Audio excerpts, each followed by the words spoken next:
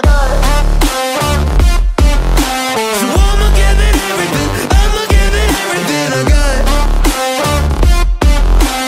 I'ma give it everything, I'ma give it everything I got.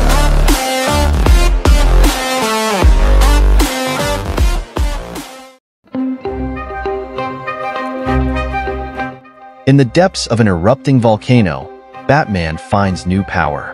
Reborn from fire and stone, he becomes the Volcanic Knight.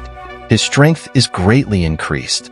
His body is encased in lava armor that is resistant to heat and deadly attacks. His hands can melt steel with a touch. His breath spews hellfire. The enemies of Gotham City tremble with fear. The criminals who used to hide in the shadows are now illuminated by the red glow of the Volcanic Knight. Crime has no place in his new world. However, this new power has consequences. Batman becomes more brutal, more ruthless. His heroic soul is threatened to be consumed by anger and lust. Alfred, Batman's loyal friend, becomes his only hope. He must remind Bruce Wayne of his true identity, not a lava monster, but the Knight Protector of Gotham City. Amidst the flames and darkness, Batman must find balance. He must learn to control his new power without losing his humanity.